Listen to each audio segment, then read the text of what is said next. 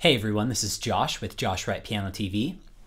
Today's episode has to do with the importance of recording yourself when you play and practice.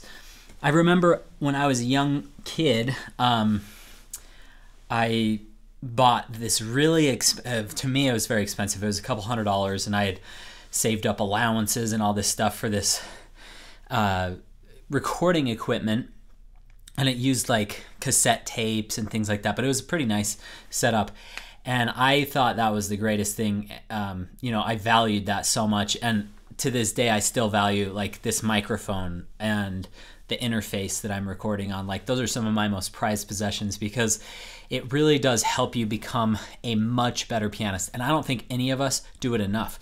I know for me, I always think, oh, I got to get the piece better before I start recording myself. Don't think that way. Start recording today. It gives you instantaneous feedback, and it's usually extremely discouraging to record because you think you sound better than you actually do. And that's true of every single one of us. I know that, one of my idols, a person I admire more than anyone is in the piano field is Sergei Babayan, and he himself has told me I don't like to be recorded. Because it is so much pressure. But just get in the routine of recording yourself daily even. I remember when I was 12 to 14 is when I got that equipment when I was 12. And I think I spent half of my recording sessions listening to myself, listening back. I was playing things like Gaspard de la Nuit by Ravel, which you might think, oh, what idiot teacher would give you Gaspard when you're that young. And my teacher was so smart. Her name's Susan Doolmeyer. She gave me those things so that by the time I was 17 and 18, I was winning competitions with those pieces. You've got to start young, but it was so critical that I was listening to my sound every day so that when I started playing,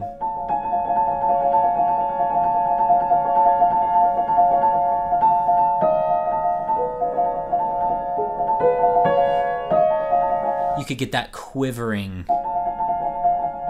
figure in the right hand. You can listen for warmth of sound. You should be listening for balance. You should be listening for clear pedals, articulation. All these things are so important. And you have to be your own best teacher. Stop relying on your teacher to fix your mistakes. This is something that I teach my own students. I always tell them, quoting Heinrich Neuhaus, I want to get rid of, not word for word, but I want to get rid of you guys as soon as possible. Now, it's going to take me a while to get rid of you because I want you to know everything I know.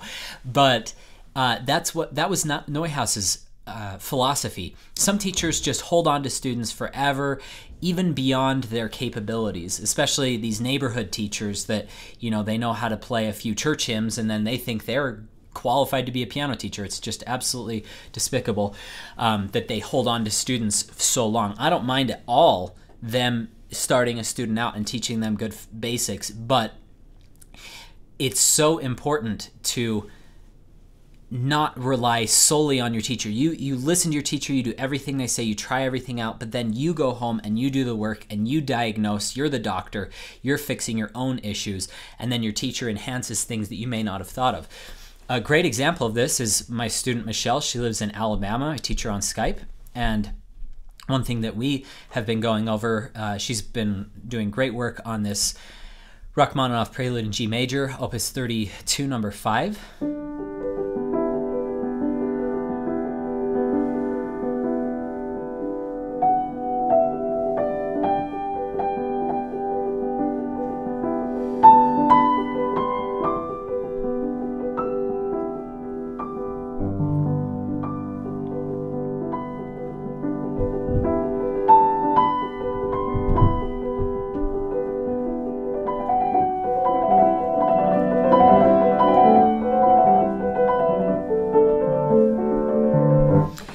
And one thing that we have discussed for the last month and a half or 2 months is get that left hand softer. And each lesson she got a little bit better.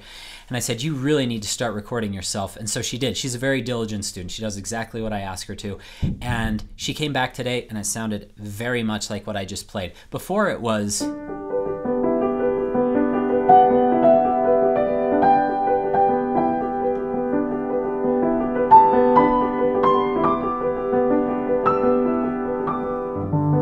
Now, I understand different pianos are of different qualities. This is a Hamburg Steinway, has a great soft register, just amazing to the touch.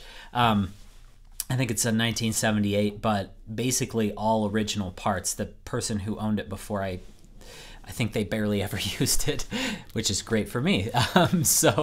But it's so important to do that, because she said, oh my gosh, like I couldn't hear that I was playing that loud. She said, I thought, oh, my left hand's so beautiful and silky and soft. And then I'd listen back and it sounded like I was pounding it. So then I went back, this is her speaking, and she said, I went back and I played it as if I wasn't even pressing the keys anymore. It felt like I wasn't even playing them. And all of a sudden, sorry.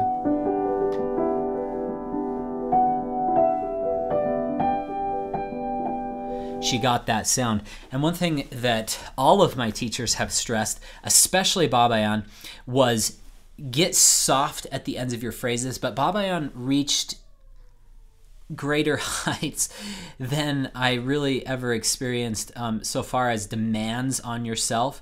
He would say, I want it to completely evaporate to the point where you can barely even hear it, but it was still well balanced. It was still a rich tone. So for instance, one thing you could do is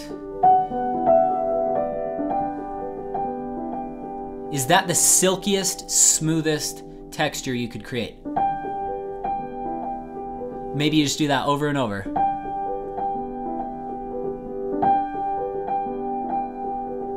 Then keep going.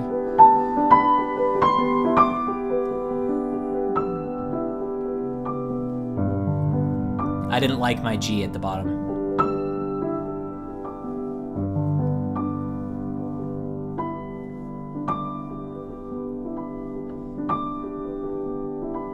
Searching.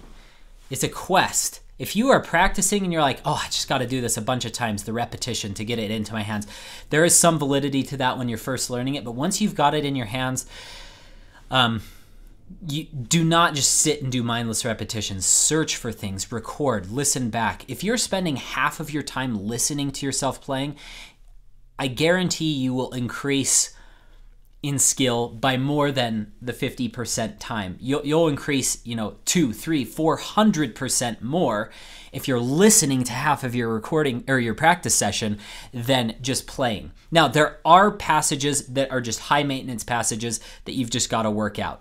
And I will be hitting that in my Opus 10 number 2 video, pro practice video, which I've been working towards for quite some time, but because I totally suck at that piece, and I'm going to try to finish all the Chopin etudes by this year's end.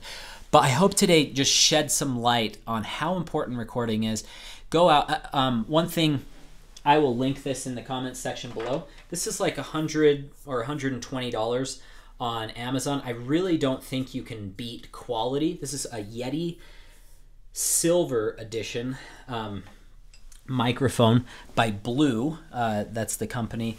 I'll link it down below with an Amazon link if you want to order that. This is an AKG 414 microphone, and this is about $900, and this is like $100.